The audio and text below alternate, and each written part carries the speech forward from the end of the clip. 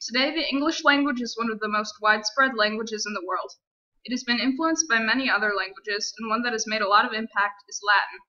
Let's take a look at different ways in which Latin has affected the English language. In 597 AD, Augustine and about 50 monks from Rome brought Christianity to England.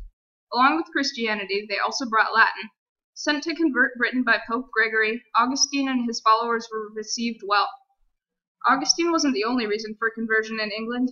Before they came, artisans and traders from Rome had also spread the religion. As a result of these two forces, the conversion of Britain was slow but peaceful. Things really started to speed up in the 10th century. King Alfred of Wessex saw the Viking attacks as punishments from God. To try to fix this, he made sure that lords provided the peasants on their land with chapels, so Christianity could reach everyone. Later, as a result of the Norman conquest, William the Conqueror began building many new churches. From there, the church was a very important part of people's lives, even if most of them weren't devout churchgoers. The buildings became schools, marketplaces, and areas of entertainment. The church also influenced people's lives whether they liked it or not, because people of authority supported it in its rules.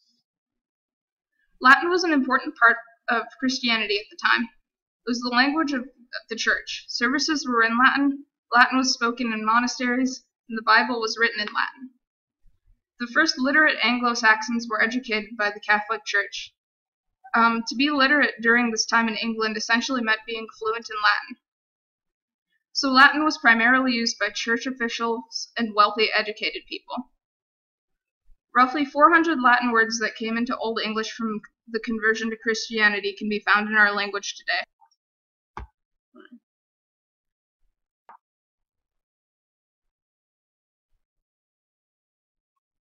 The Italian Renaissance was a period of new design and ideas. Renaissance means rebirth and refers to the revival of classical Greek and Roman culture.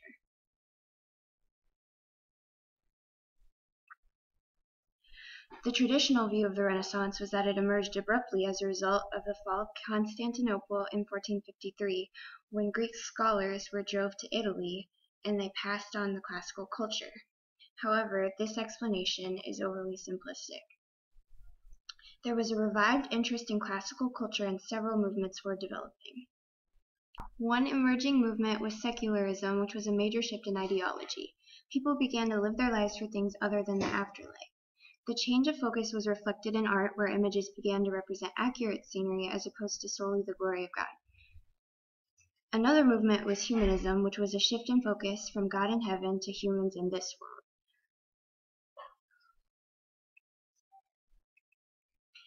Another movement was individualism, which embodied the belief that humans are capable of great things and released innovation.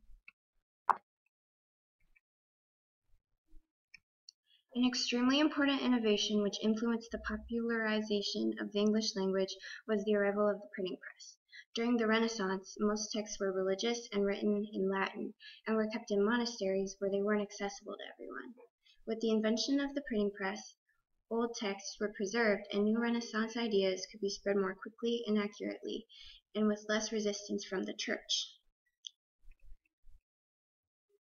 Books became less expensive, and literacy became more common.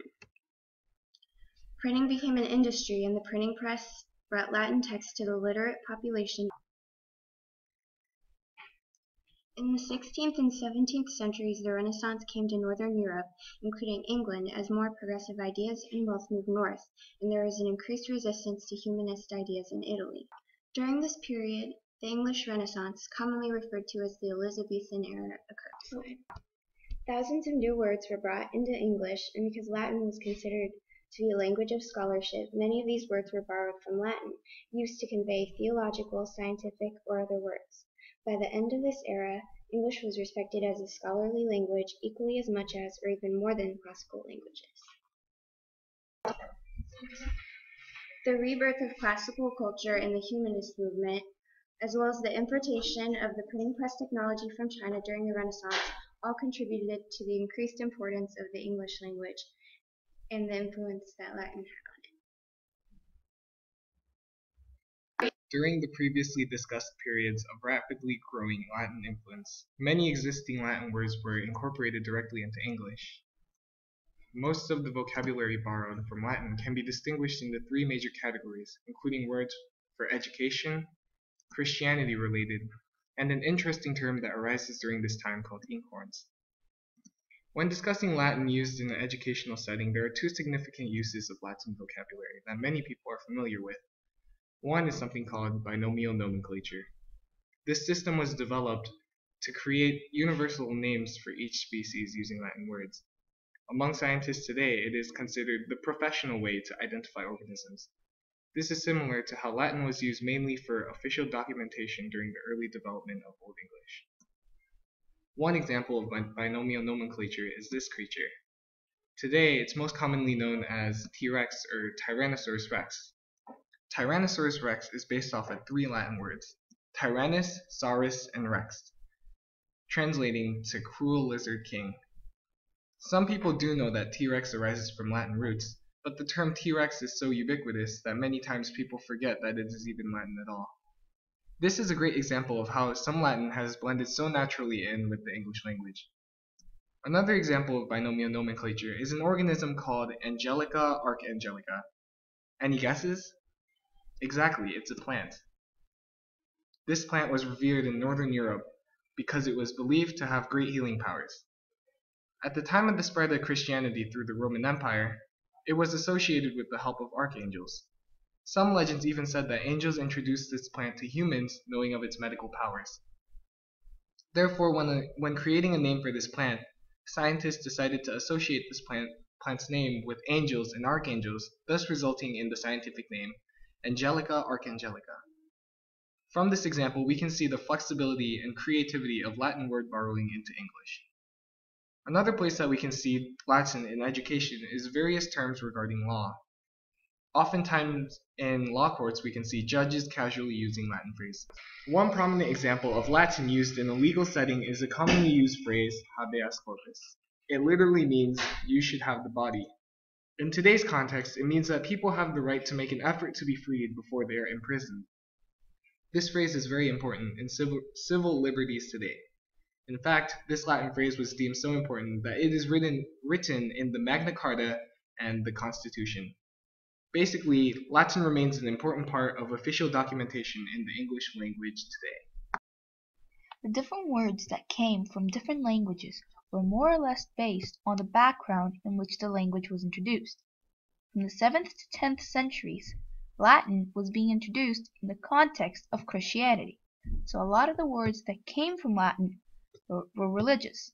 However, of course, there were also influences in other categories, like domestic life, foods, plants, but especially learning, because when people came to spread religion, they built temples and churches, which were also schools. All of these categories have words that came from Latin. These words haven't gone through a lot of big changes, so it's very easy to see the resemblance between Latin and English. For example, the word nun. Originally, it came from the more religious side of Latin, the word nonus, meaning monk, which the feminine is nona. In Old English, it became nune, meaning Christian woman, then was reinforced by Old French nonne, meaning nun, and it resulted into nun. Comparing nonus and nun, it is very easy to see how they are related. But why all these new religious words in the beginning of the Renaissance? Because that was a time when writers wanted to sound very fancy in their writings, and so they started using Latin, a foreign and holy language, and used it to make new and complicated words. These words were called inkhorns. An inkhorn is literally a container of ink, and maybe these new words were called that because they required more ink to write? It isn't very certain, but a lot of writers were creating these new words, but other people, sometimes even other writers, really didn't approve of that. This was during the early modern English period, when people were trying to standardize and perfect the English language, so adding words from a different language was just nonsense. However, despite their best efforts, some of these new words stuck until today. For example, celebrate. It came from the Latin celeber, which means frequented or honored. Then this turned into the Latin verb celebrare, which means to celebrate, which then created the adjective celebrat, which means celebrated, which was taken and turned in late Middle English to celebrate. Through the spread of Christianity and the occurrence of the Italian Renaissance, Latin flourished and was established as an influential part in diversifying the English language. Many Latin words regarding education, Christianity, and many other words can be found in everyday English conversation now.